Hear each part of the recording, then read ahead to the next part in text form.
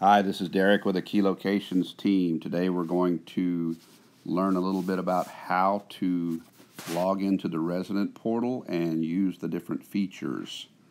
So if you go to our homepage, keyrentalhomes.com, in the top right corner you'll see under Resources, Resident Portal Login. You'll also see Maintenance Request. Both of these will actually take you to the same place, because in order to submit a maintenance request, you have to log into the resident portal. So I'm going to click on this next tab that I've already got set up.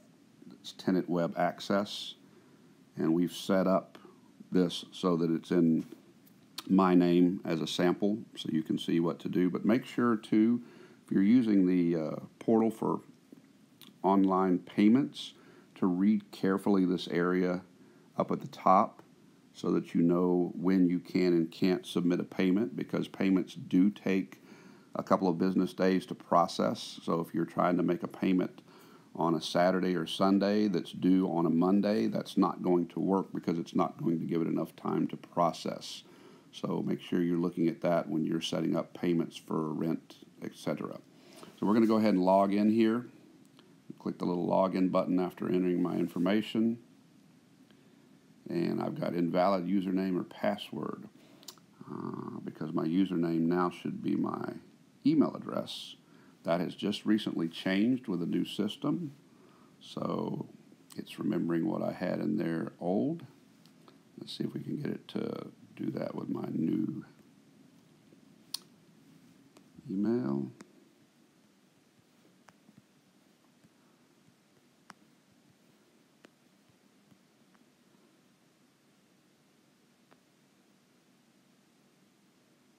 There we go. So now we're in. You can see across the top in the gray bar the different places you can go. On the dashboard you can see actually most everything that you would see across the board. So we'll go to these items one at a time. Obviously your dashboard is showing you a lot of different areas. Note in the left box over here where you can click just to email us. So if you're not submitting a maintenance request, but if you have a general question, it's better just to click on the email property manager button and send us your question, and we'll respond as soon as possible. We're going to go to charges now. So if you have rent due, it's going to show up here, and you can click on the make payment button to make a payment. And you'll need to click on the type of account you want to use, and you'll need to put in an amount, and then go to make payment. Since there's no balance due, it's not going to let you make a payment. See up here at the top too, save time and never forget a payment by enabling auto pay for this account. This is also a new feature. Some of you have already set us up to auto draft your account on the first of the month for your rent. But now we can automate that feature even further. So those of you that haven't done this yet, please go back in, and you actually have to click now this little box right here, enable your automatic payment, day of the month, payment type, balance due. And if you want to set a maximum amount, then you can set that right there so you don't accidentally pay too much. But again, it's only going to pay the balance that's due on your account at that time, and the balance is usually just your rent unless you have other fees that are due. So you'll need to fill in all your credit card information in the different areas and your billing information, and then make sure you remember to check the box, I agree to terms and conditions, and save. Once you've done that, then we don't even have to be a part of the process anymore. On the first of the month, and I suggest you not do it more than later than the second of the month, because you again might run into those times where it's going over holidays and non-banking days, and that could make your payment late. So it's safe to enable it for the first of the month, maybe the second of the month at the latest, but I wouldn't try to set it any farther in advance than that, because it will not auto adjust and your payment could be late. So we're going to go ahead and cancel out of that since we're not scheduling me for an auto payment. I'm going to go into transactions here.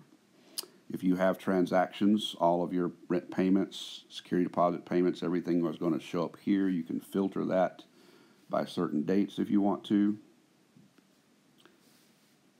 We're going to go on to make a payment field, which we've actually already been into. And the service issues field is where you're going to add your maintenance request. So when you get in here, in the issue, put a description that most closely matches what the problem is, a plumbing issue.